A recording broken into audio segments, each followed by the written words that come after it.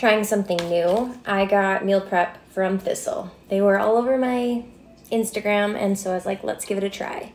But this is citrus kale salad with parsley chickpeas, and then I added more tofu, and I actually added more chickpeas because I already had them cooked in the refrigerator.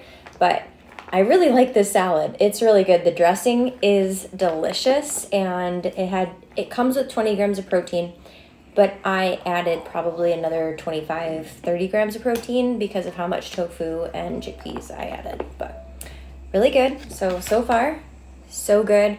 Not sure if this is something I'll continue to do, but I do have enough meals for this week. I love that it has quinoa in there too because it makes it nice and hearty.